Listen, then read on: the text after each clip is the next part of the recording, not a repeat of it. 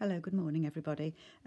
It's a very windy day here in the UK, and I thought it was a good time for me to do the video that I promised to do for you on how I put these journal covers together. Now, I'm not going to show you obviously how I did all the stitching, but I'll give you a close-up of both of these. This one's completed and just on its way to its new home, and then this is one that I am completing and it's been reserved already. So the covers of these journals, my preference is to make soft cover journals, and I wanted to play with the fabrics that I had, and so I made these out of strips of fabric that I had. It looks like I've put squares of fabric together, and a couple of people have asked me how long it took me to put the squares together.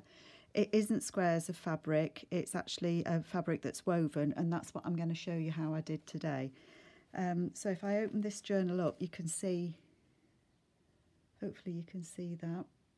So this one, I decorated it with a variety of machine stitches that are in my sewing machine.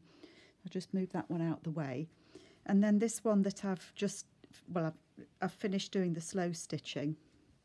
This one is all greens, and this one I've hand stitched, excuse me. So you can see again, this one's all in different greens, and I've done a different variety of slow stitching. I've put some ribbon in it. It's not cut to size yet, but it will be folded down in half. So it is too big at the moment, but it will be. I do it larger so that for the journals that I make, I like to fold them over so that they've got a neat edge, but you could cut them and have a raw edge and just stitch zigzag round them. So this is what I'm going to show you today, is how I just put these fabrics together. So the way that I did it, sorry, if I just take this one back, this was the first one that I did, and I just lined it with a piece of very thin fabric that I had, thin cotton. And if my stitching was neater on the inside, if I'd thought about it, I could have used this as the inside of the journal with the stitches showing, but it's not my neatest. I've got knots and ends of threads and things like that. So depending on what you want to do, that could be your soft cover journal, because it is layers of fabric, so there is some body to it. So you could just use it that as is. So what I'm going to do with this one is I've got a piece of, this is just really thin cotton, just cheap thin cotton, bigger than I need it to be so that it gives me different options. Sorry, just grabbing my pins, I'd forgotten my pins. So it's bigger than I need it to be. The way that I've done it, and looking on Pinterest, I think this was called something like spirit cloth. Now, whether that's the name for it or not, I'm not sure. But all I've got is some strips of fabric. So it's fabric weaving. So I'm just going to lay them down. These I've torn, so usually when you tear fabrics, just make sure you're in frame, the edges are quite straight. So all that you want to do is butt the edges of each strip up with each other. Doesn't matter how wide your strips are, they can vary in size. It's really personal choice how you want to do it, but they obviously need to be longer than you want your finished product to be. You can also lay bits of ribbon or lace while you're doing this as well, should you want to. It just adds a slightly different effect. So for this one, it's going to be similar to the pink and green one that I did. So you see that one's thicker, that one's not as thick. But again, I'm just bumping them up. I haven't ironed these fabrics either, so where it kicks up there, you can iron them before you start. So laying them down. And again, I think I'm going to put a piece of ribbon on that one. You don't have to put ribbon on it. It's just I'm showing you just different things that you can do. And I think I might need one extra on the width. You know that you've got enough strips when you need to know roughly how big you want your journal cover to be before you start. So I know that the covers on my journals, finished size, I want it to be around 12.5 by 8.5. So that when it's folded, it gives me 6¼ by wide by 8½ tall. Roughly, it's a rough guesstimate. So I've got a ruler that I used when I was quilting, and that's 12½ by 8½. So, you know, however you want to measure it to make sure you've got enough.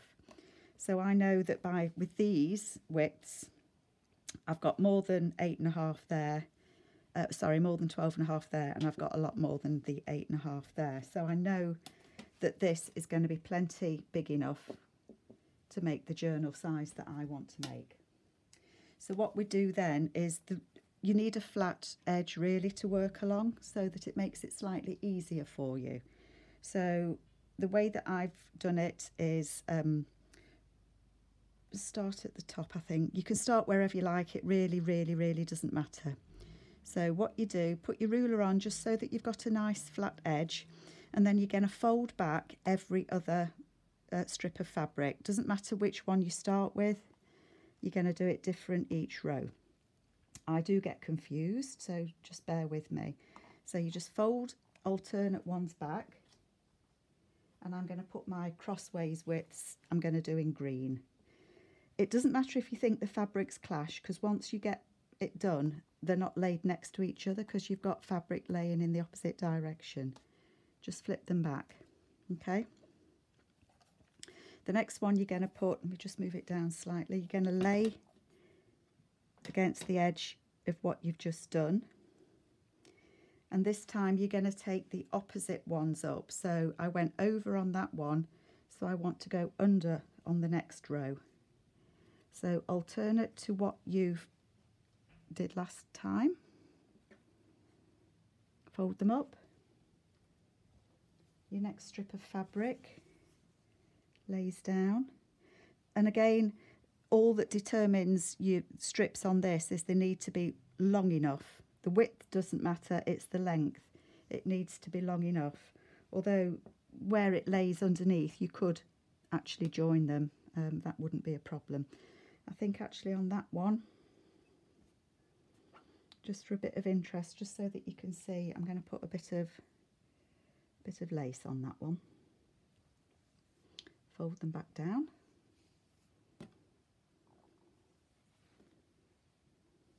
Oops, I knew to do that. It's slippy ribbon. No worries, just stick it back under. If you don't want to put the ribbon in at this stage, you can weave it in at the end if you want to. But that is quite slippy ribbon, okay? So continuing on down, just move your ruler down to the next one and alternate to what you did the last time. So the opposites. And I've done these a few times and I end up having to do it again because I do get confused, as I say, which ones I'm lifting up and which ones I'm not. Lay your fabric on, just make sure you butt it up to the previous row, and that's how your ruler does help you with that. Lay them down.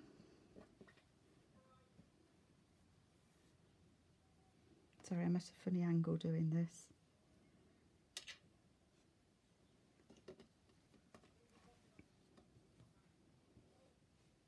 And then again, move it down, and I'm going under that one now. Lift the alternate ones up again. I could do with a slightly longer ruler, but never mind. Anything that's got a straight edge you can use. It can be a book, piece of wood, just something that gives you a straight edge to work against. And I might put a piece of lace on that one as well. So there we go, put that one down, nearly there. And then the last one, because that's not, if you can see where I've started, can you see? That's not quite as long as I need it, so I need one more row. And it's going under that one. I hope this isn't too confusing for you, and I hope you can see. Okay. And then the last strip is going on there. So again, you can use whatever combination of colours, fabrics that you want. different fabrics. You could use lace, it doesn't have to be fabric. And if I try and get that in screen for you, so I know there that both rows it's more than 8.5 and it's more than 12.5, so that's gives me plenty to work with. And then to make sure that you've got no movement, all that you need to do is just put a pin in every row, and I'll do this as quick as I can. And once you've done this, it's going nowhere. If you've put a piece of lace in, just make sure that you pin the lace as well so that it doesn't fall out. And as I say, you can always thread the lace through before you need to thread the lace before you start stitching it together, otherwise you can't thread it through, obviously, once you've started stitching. And the differences that I did on mine, I did one machine stitched and I did the other hand stitched. So again, the preference is yours, whatever your preference is. Hand stitching for me does take a long time. I do enjoy it, but I've sat in front of the telly and done that. Where are we? Down here. So as long as the outer edge, as long as you put a pin in every one, it will not move. They won't go, they won't fall out.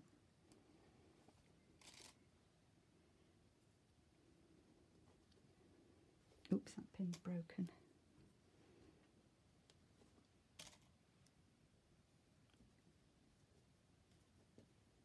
That's the last one in there. There we go. So as I say, once you've put your pins in, you can lift it up, you can move it around, you can do what you want. Those pins will mean that the weaving will not come apart. You could tack all the way around the outer edge of it, and that will work just as well. And that's better than having the pins in if you're going to be stitching it.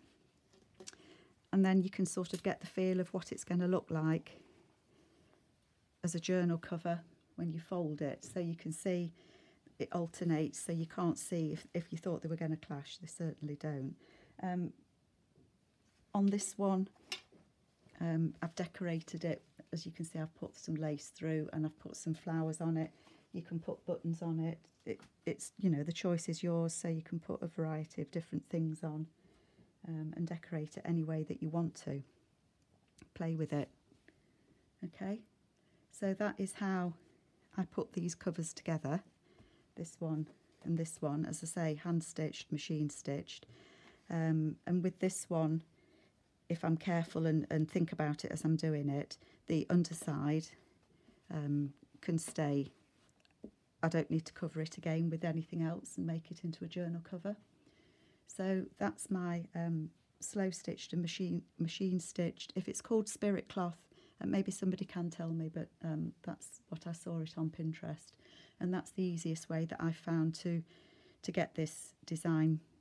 So I look forward to seeing what you all make. Let me know if you found this useful, and thank you very much for looking. I really appreciate it. Thank you. Bye bye.